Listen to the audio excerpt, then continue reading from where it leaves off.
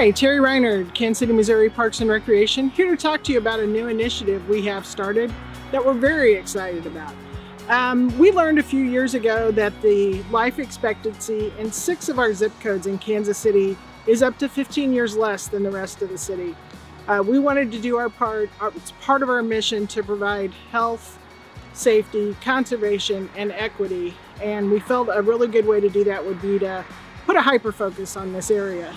So we came up with a good name, the Quality of Life Investment District, or QLID as we're calling it. Vineyard Park, which we're standing in today, is one of those parks that we're doing a park blitz on. A park blitz is when we have all the districts come and they're assigned tasks within that park to shape it up and make it a lot more presentable and user-friendly for the citizens of Kansas City and those that live around this park. I like to say I have a knack for improving parks when they're in not tip-top shape. I go and take a survey of these 37 parks and find out what's needed most in those parks to be completed in a timely fashion. There's playgrounds that are broke, we'll get those parts ordered. Playgrounds that might need resurfacing or re-mulched. Safety items are considered first. After that, it's going to be more aesthetic value that we'll go after for turf improvements, trimming of trees, increased lighting or barricades for those, cleaning up dump sites, picking up litter and trash in a timely fashion. This is really going to improve our park over here. I'm very happy that they are doing this.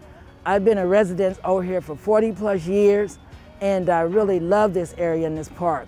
I think it will really improve the neighborhood because it would, when people come by, they would be willing to stop and have a picnic. Their children can come down here and play. It's not full of trash and brush.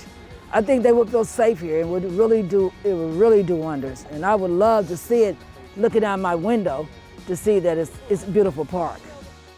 At the shelter, we're getting new picnic tables. The old ones were pretty well damaged, beat up. New grill. Along the streets that border this park, we have a lot of branches and trash, dump sites to be cleaned up. We do have some hangers over the trails, which is a safety issue.